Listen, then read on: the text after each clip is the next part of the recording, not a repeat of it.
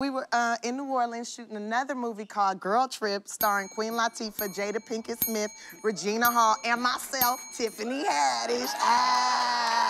Oh, wow. Pause break, 2 points. A yellow card for excessive name dropping. When you go to something like that, are you immediately like, I need to make friends with these powerful women? I ended up taking Jada Pinkett Smith and Will Smith on a swamp tour on a Groupon, and...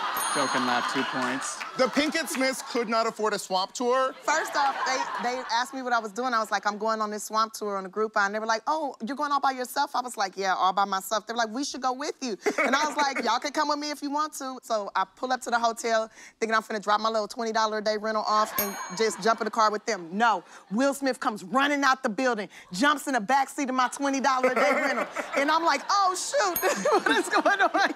He's like, go, go, go. And Jada's like, oh my God, these windows aren't tinted. I don't feel safe. I was like, really, Jada? You're from Baltimore, bitch.